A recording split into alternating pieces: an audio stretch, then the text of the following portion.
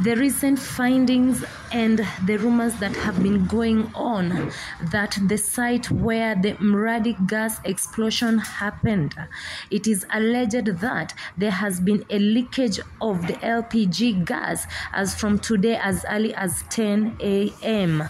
Residents of the Mradi Embakasi area have been vacating the area, going for safety with their families, as they have indicated that the location where the LPG gas plant was located, that there was a leak today.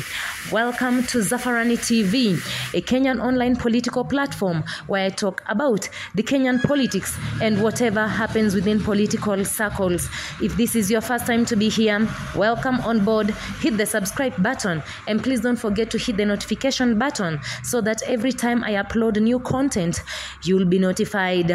Earlier this evening, it is alleged that the owner of the alleged gas plant in Mradi Embakasi area had surrendered to the authorities, saying that he is willing to cooperate with the authorities.